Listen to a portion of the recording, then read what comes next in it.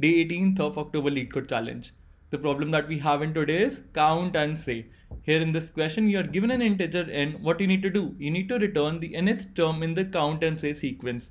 And now you're going to ask me, how do we generate this count and say sequence? I'll be talking about it in the presentation, so let's quickly hop onto it. Get onto the problem. The problem says you're given a string. Let's reduce the problem into a sub-problem. Let's assume you are given a string, and for each character, what do you need to do? You need to count the frequency of that character, count the frequency, and then say that character out loud. So what I'm trying to say, let's take this as an example. So how many consecutive ones are you seeing right now? There are 3 consecutive ones. So what we will do, we will say count the frequency of 1 contiguous ones. So it comes out to be 3. Then you say the character up. So the updated string in the next sequence becomes 3, 1. Let's proceed ahead. Next we have is 2. 2 has a frequency of 1. What we are going to do, we'll add 1 because this is the frequency of 2 and followed by that number. So we added 1, 2. Let's proceed ahead. Next we have is 1. What is the frequency of 1? The frequency of 1 is 1. So let's go ahead and add 1 that occurs at 1 time. So 1 times we have 1 occurring.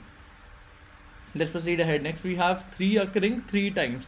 So let's write the frequency first. The frequency is 3. And what is the character? Again it is 3. Let's proceed ahead. Next we have 1. So it only occurs 1 time. So write 1, 1. Next we have 4. It occurs 1 time. So let's write the frequency first followed by the character. So the updated string becomes 3, 1, 1, 2, 1, 1, 3, 3, 1, 1, 1, 4. And this would be the next number in the sequence of count and say. This is what you need to do. You are given an integer value n. The starting element happens to be 1, which is a starting string. N is definitely going to be greater than 1. Now you need to generate the nth sequence. So let's generate 3 sequences and then we will conclude the logic. So for n equals to 1, the answer would be 1. For n equals to 2, let's write it up. You have this previous string and you need to repeat count and say sequence over it. So we have 1 times, so this becomes 1, 1. Because the frequency is 1, the element is 1. Now this becomes your reference point, and let's assume you want to generate the next sequence. So we have 1 occurring 2 times, 2 elements. The frequency of 1 is 2. So let's write 2, the frequency first followed by the character. This becomes the next sequence. Now let's generate the next sequence as well. We have 2 occurring only once. Let's write 1, 2, the frequency first followed by the number, then we have 1, 1 because the frequency of 1 is 1. So this becomes the next sequence. Let's generate the next sequence. 1 is occurring only 1 time, so write 1, 1. 2 is occurring only 1 time, so let's write 1, 2. First the frequency, then the number. Then we have 2 occurrences of 1. So let's write 2 occurrences of 1. This becomes your next sequence. You can generate the future sequences by yourself. Just remember, you need to identify the frequency of each character and write that frequency up followed by that character. This is it. To conclude it further, let's quickly walk through the coding section and I'll exactly follow the same steps as I've just talked here. You start from the base case. You take the input string as 1 as a default case.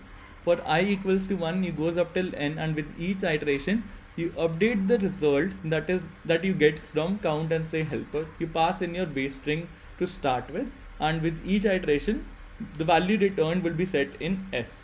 Once you are done with the entire for loop, whatever value is stored in S, you return it as the answer. So the problem reduces to writing this helper method appropriately, which basically accepts one string, performs count and say sequence over it, and returns the result. So let's walk through it. We have used string builder instead of string because strings are immutable. A string builder is mutable and it is thread safe as well. You check what is the previous character. You start with s equals to 0, whatever character is there. By default, the count frequency would be 1. And you start the iteration from I equals to 1, goes up till the length. You check till the time you are seeing the same character, same consecutive characters. You are incrementing the frequency. Count basically stores the frequency. And once you observe that there are different elements. For example, you got 111, so at this position you will see there are different elements. What you are going to do, you will store the result that is generated from the frequency for 1 over here. So the count would be 3 and the element here would be 1. So the previous value that would be stored would be 1 and the count would be 3. You append it to your result and you reset those up. So the previous going ahead would become 2 for the next reference and the count gets reset to 1. Let me just comment this now. Once you are out of this for loop, there will be some value stored in count and previous. You append it in the same order as you are doing it over here for the last iteration when there is string termination happening. In the end, you simply return the result. So let's submit this up. Accepted.